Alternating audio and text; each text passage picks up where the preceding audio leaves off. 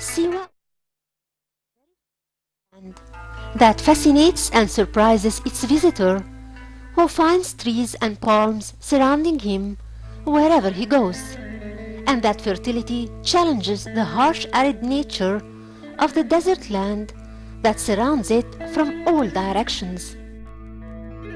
There are more than 12,000 acres of land cultivated in the oasis.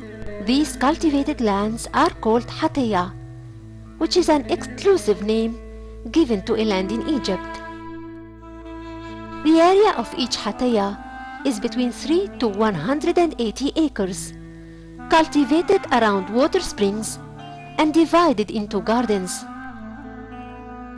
Until the 40s of the 20th century, the Hatayas were separated from each other.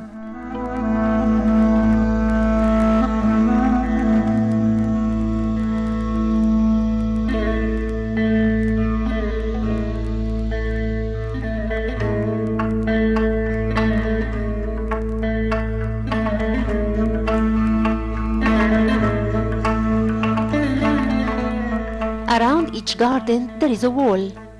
Its bottom part is built of local mud called karshif, and the upper part is made of strong palm reeds. The height of the wall is almost 2 meters.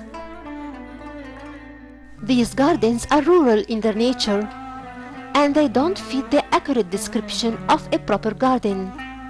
But that's one of the wonderful characteristics of Siwa oasis.